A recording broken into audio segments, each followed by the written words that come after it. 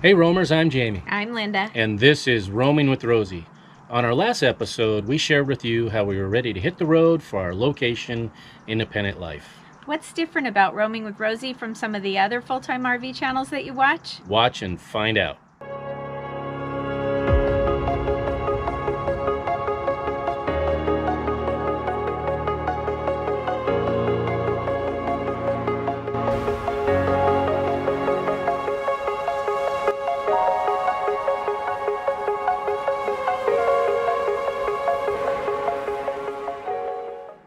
So what's different?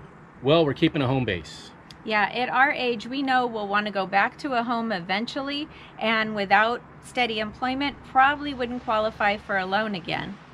We chose this older motorhome over an expensive truck and an expensive RV. So we really didn't need the equity from our home in order to do this. Our plan is to be location independent. Which means we can work from anywhere, travel as much as we want, but still have that safety net of a home to come back to in case one of us gets sick or we get sick of each other. Okay.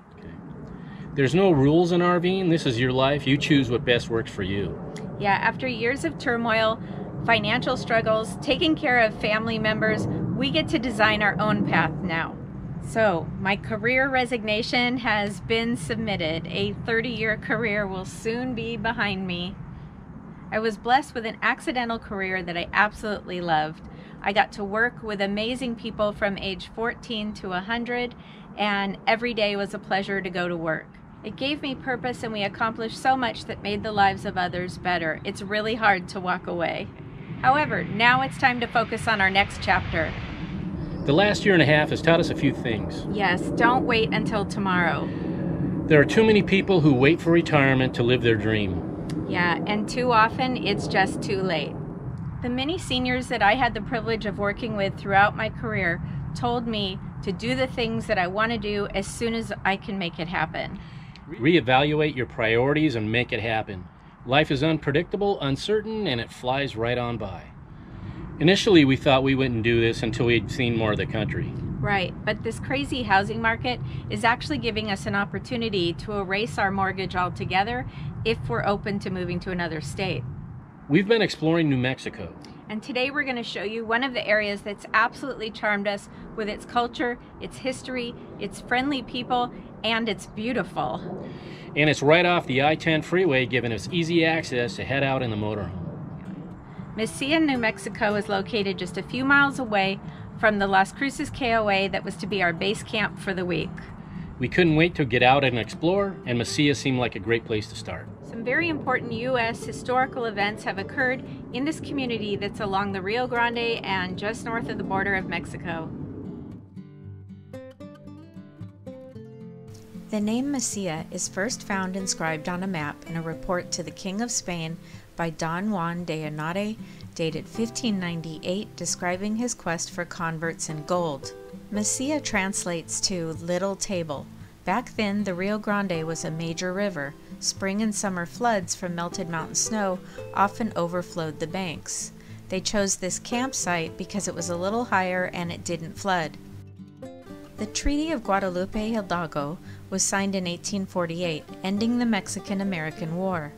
Mexico ceded parts of present-day Arizona, California, New Mexico, Texas, Colorado, Nevada, and Utah to the United States, who in turn paid Mexico about $15 million. By the early 1850s, Mesilla was established as a colony, although there continued to be a boundary dispute between the U.S. and Mexico that arose from the treaty.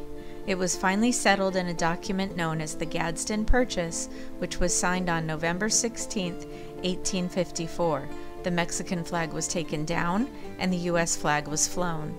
We first arrived at the plaza of Old Town Mesilla about 4:30 on a gorgeous September afternoon. It was like visiting a movie set for an old western. Anchoring the little village is the Basilica of San Albino. The original adobe church was first built in 1855, and a new church was rebuilt in 1906.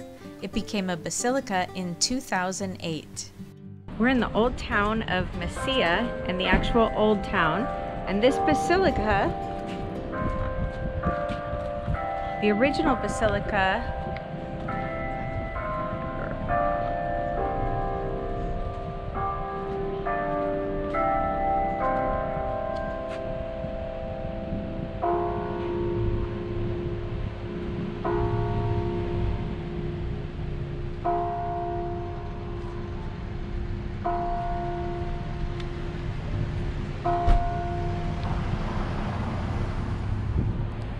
In the 1880s, the booming little town attracted much business and commerce. However, it also attracted a young Henry McCarthy, who called himself William H. Bonney. Eventually, lawmen began to refer to him as Billy the Kid. This adobe building with 18-inch thick walls at one time was the Doña Ana County Courthouse and Jail. The Kid was jailed here and sentenced to hang. He was transferred back to Lincoln County for the hanging. However, he managed to kill 2 of his guards and escape. But he was later killed by Sheriff Pat Garrett where he was hiding near Fort Sumner. This building on the plaza is the oldest brick building in New Mexico. It was built by Frenchman Augustin Morin in 1860. He was murdered by robbers in 1866. His heir came from France to claim the property, but died in 1868. The next resident was also murdered by robbers. As I strolled by a pecan shop that a couple of customers were leaving, they started commenting about their disappointment that everything was closing for the day. I was walking along with a camera, so they started chatting with me. Then they insisted I must follow them to the Double Eagle restaurant. They seemed very knowledgeable about the area and recommended this restaurant for several reasons. Besides the fact that the food and service were excellent and its place in U.S. history, it's haunted. Well, now, I've got a camera, so I'm in. Yeah, I took Dexter over to the Town Square Park, and I could see her walk off around a corner with some strangers. Yeah, but I texted you. Yeah, like 30 minutes later. It was really cool. In there they got little... Welcome back. Yeah. As I walked inside, I was transported to the 1800s. The first room was the original parlor of what once was the hacienda of the Mays family. The original thick adobe walls here keep the inside at a comfortable temperature regardless of the season. This building has been the home to Mesilla Valley's most prominent families from 1849 through the 1960s. I asked the hostess at the front entrance a few questions, and she immediately offered to take me on a tour. This is such a friendly place. Did we already say that? So our bar is right here. So this chandelier was in The Godfather 2. No way, really? Yeah. And then so this whole little like wood structure right here is from France, and all the chandeliers are from England. This one, like I said, is from The Godfather. The bar was actually made in the 1800s, and there's like a spot over there that Billy the Kid, like that was his spot, and he like engraved his initials and whoever he was with at the time. So the bar was created in the 1800s and then flown in on a plane from Chicago. Wow. So that's the bar. It's beautiful in there too. So a long time ago, obviously it wasn't a restaurant, it was a house. So this was like the outdoor, it wasn't all enclosed right here. And it's so cool in here with that. So this is the only room that has been modified. You can tell by the ceiling. It's like the wooden stakes from when it was created in the 1800s, or built in the 1800s. So this room is our Gadsden room. It's where the Gadsden Purchase was signed. On the walls you'll see pictures of it, obviously because the Gadsden Purchase in here, so you'll see pictures of it. But this is where they all came and they signed it in this room. The Gadsden Room features portraits of the negotiators James Gadsden and Manuel Diaz de Bonillo, along with a copy of the Gadsden Purchase, which determined the current border of Mexico and the United States. So the Carlotta is our haunted room. It's your what? The haunted room. Okay. So a lot of people have had experiences in here.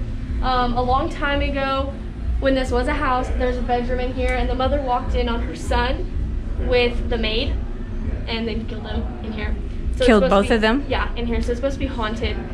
Everything shows the status to which the original family had risen and their intentions to maintain their social standings.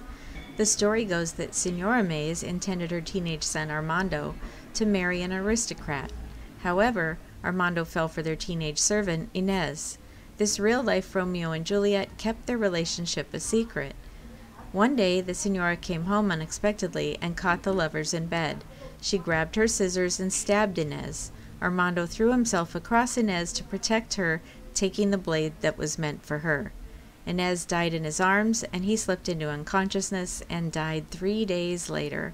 The tradition in Mesilla is that he died not of his wound, but of a broken heart. The ghosts of the young lovers haunt the restaurant to this day. These chairs, I've never had any personal interferences with things happening. I've seen a person sat in that chair and that thing will like move. It's weird. I know the chairs, they were not bought too long ago, but if you sit in them, they're super springy. Like someone sat in them like forever. Yeah. So, and then over here you can see, this is a picture. Oh, there you go. Yeah, so this is a picture taken of 3 people and they're sitting in here, and you can see an outline of a human standing right there, or like something standing. So that is from, that's like paranormal research. Okay. That's photos. Yeah. Does that only happen in this room? Yeah. Wow. Yeah.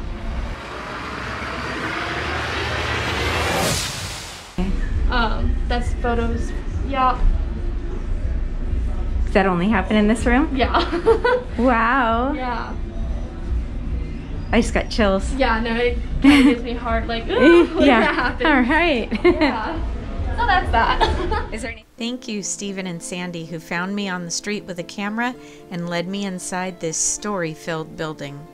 Jamie was blown away by the flickering lights in the video that I showed him. He wanted to see it for himself.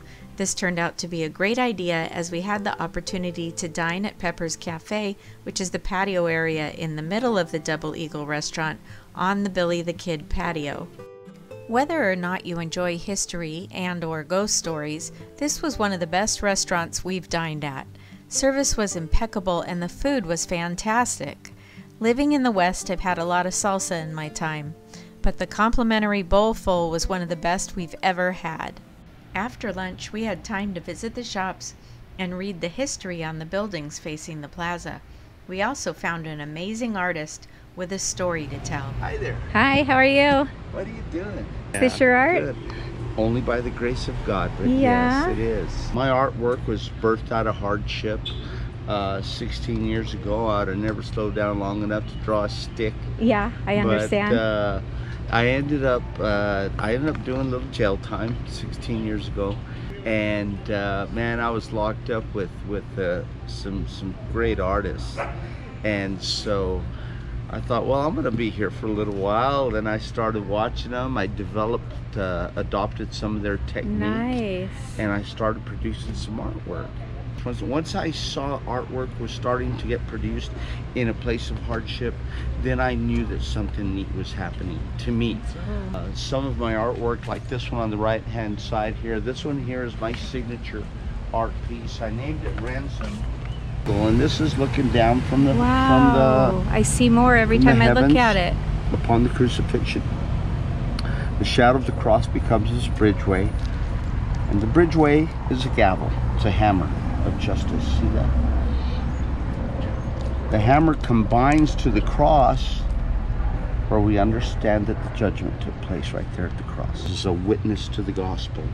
And it's a confirmation that was given to me 16 years ago, before I would have ever slowed down to draw that stick, when an image of a gavel was impressed into one of my night dreams. My very first award winner was that Grand Canyon landscape, those kids kneeling at the cross, and that was a photograph. This old black and white photograph was taken back in 1966, right there at the Grand Canyon. My dad was the cameraman, and so the kids at the cross are 2 of my sisters and I when we were young. This was my first attempt at drawing the Oregon Mountains here in Las Cruces. I never dreamt that it was going to take me 13 months to complete. I said, okay, we're going to start with the watercolors. And I started introducing the watercolor, and it started to carve out its own pathway in the art piece. And all of a sudden, I started seeing these faces appear inside the yuccas. Yeah, I noticed that too. So I worked those faces in, and this is what actually gave tribute to my tribal family. I'm a Tiwa by heritage. This one does. Of the Puro Manso Tiwa Indians. These are the 3 tribal families here in this region. Okay. I'm a Tiwa. There's been a battle to preserve this sovereign land for many, many years, until just recently the Organ Mountains became a national monument. This is the one that told me that art was going to become my future. When I saw the energy that was captured in this art piece, I said to myself, art will have to become my future, because the story will have to be shared. If you would like to support our channel, it's simple and won't cost you a cent. Just use and share our links in the description of the video below. Our affiliate links contain deals and coupons for you and a tiny commission for Roaming with Rosie. And you can be sure we only affiliate with products we use ourselves and recommend. You can also use our Amazon link for any purchases you plan to make from Amazon. The link is down below in the description and also on our website. If you like this video and you want to see more, make sure and hit that subscribe button. And ring that bell so you'll be notified each time we put out a new video. And make sure to leave a comment so you can be part of the conversation. Until next time. See ya. See ya.